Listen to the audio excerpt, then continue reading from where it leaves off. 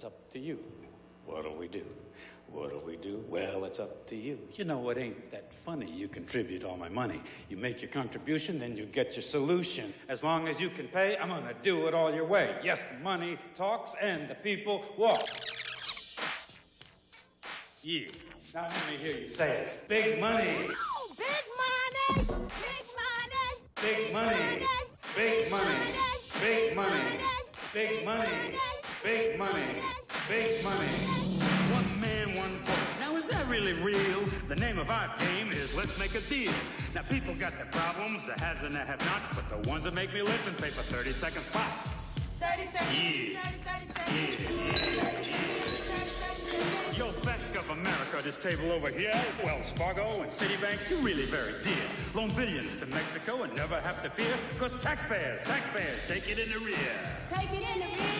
Take it in the rear. Take it in the rear. Take it in the rear. Yo, over here, we got our friends from oil. They don't give a shit how much wilderness they spoil. They tell us that they're careful. We know that it's a lie. As long as we keep driving cars that let the planet die.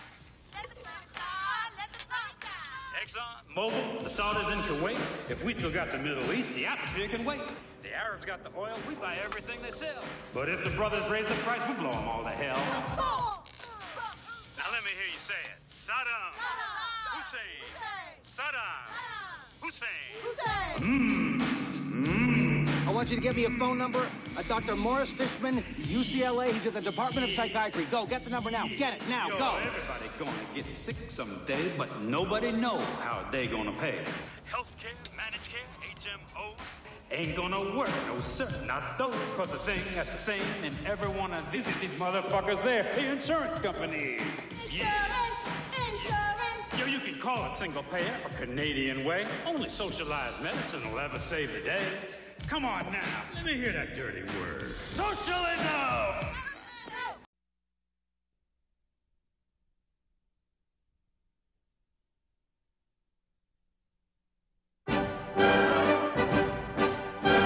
By March 1996, Bob Dole and President Clinton had locked up their party's presidential nominations.